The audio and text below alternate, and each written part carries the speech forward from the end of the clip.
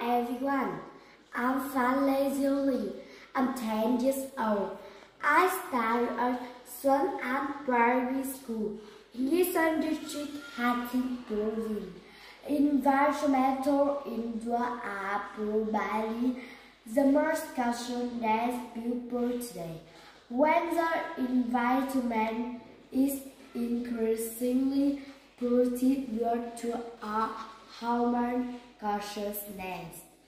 On March 16, over 14 kilograms of garbage, including bags, rice snacks, grocery shopping bags at supermarket, fruit wrapping bags at banana wraps, and many other household wastes causes the waste to their tankly because it's cannot leakage.